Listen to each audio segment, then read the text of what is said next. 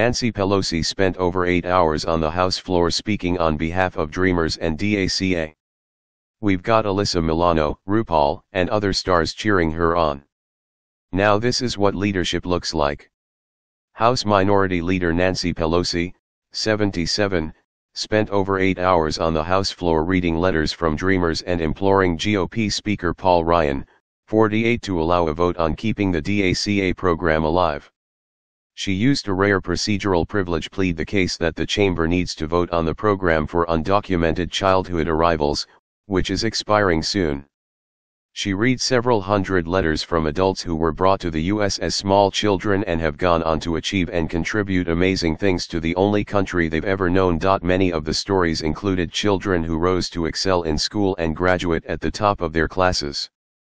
Many had gone on to top universities, and some had even received law degrees and were practicing members of state bars. Some had gone on to become teachers, paramedics, nurses, and other fields where having a DACA permit has allowed them to get professional certifications and licenses. If DACA expires, these hard-working people contributing to our society could be deported to countries they've never known, where many of them don't even speak the language, as all they've ever known is English. Those with professional licenses could find their careers in jeopardy. After her 8-hour, 7-minute filibuster-like speech ended, she was given a standing ovation by Democratic House caucus members for her Herculean effort to put human stories behind the people Trump wants to deport. She broke a record that had been held since 1909, when a Missouri congressman talked for 5 hours and 15 minutes. When told at that point of her new achievement, she joked that she wondered that his speech 109 years ago was about, turns out it was trade and tariffs. Oh, and she spent all of that time on her feet without any breaks and wearing 4-inch heels. Celebs took to Twitter to cheer on Nancy's efforts as the hours went by.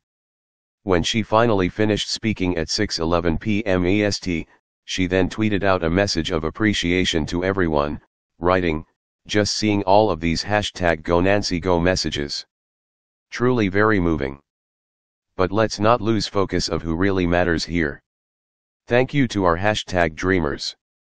And thank you to your parents for allowing us all the pleasure of having you be a part of our American family every day. #DreamAct Now."